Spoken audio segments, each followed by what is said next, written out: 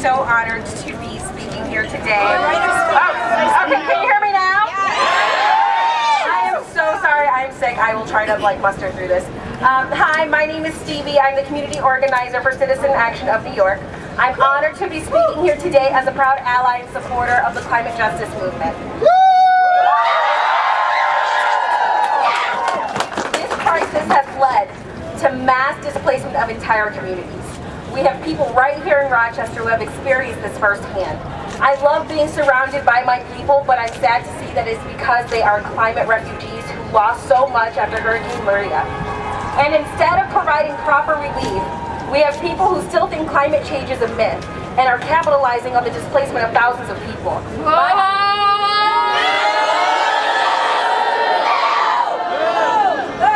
My island has been a target for Agent Orange testing, coal run energy that has polluted our waters and impacted our health in extreme ways. They have chipped away at our coral reefs as they expand resorts and have left us defenseless. Today it is us. Tomorrow it will be you. We have to say no to disaster capitalists who profit from our displacement and pain.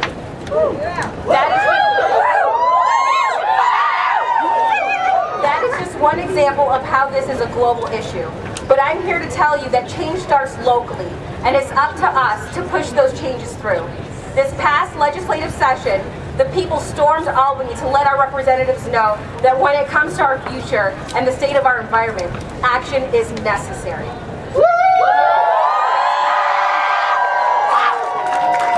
Albany's response to the thousands of people who took action by getting on buses, crowded their halls, and occupied their spaces was the passing of the Climate Leadership and Community Protection Acts.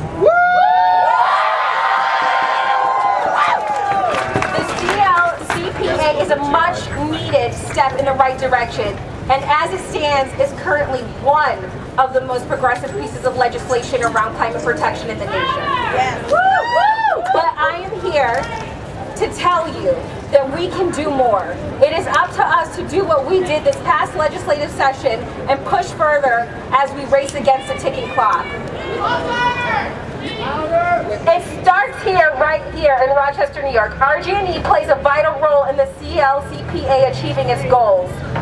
And the public service commissioners who are appointed by Cuomo are responsible for regulating RG&E. Cuomo answers to us, and we must hold him accountable.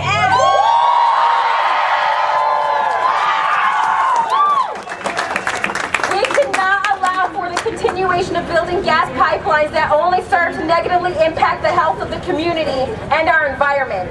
RG&E must protect the community it serves by investing in making energy efficiency and heat pumps affordable for all RG&E ratepayers.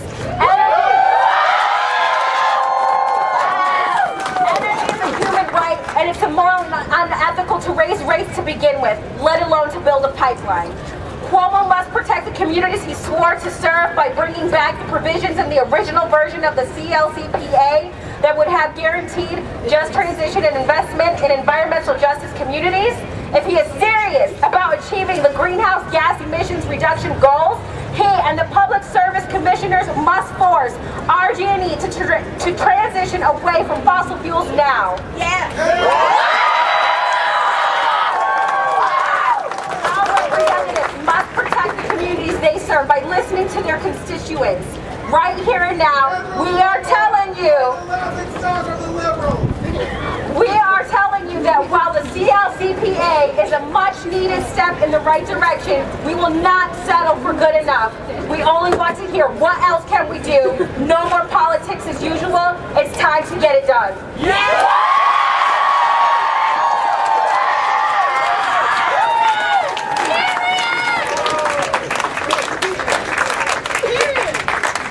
Thank you so much, Stevie. And there is a step that you all can take today to start pushing Governor Cuomo and the Public Service Commission to actually answer to New Yorkers.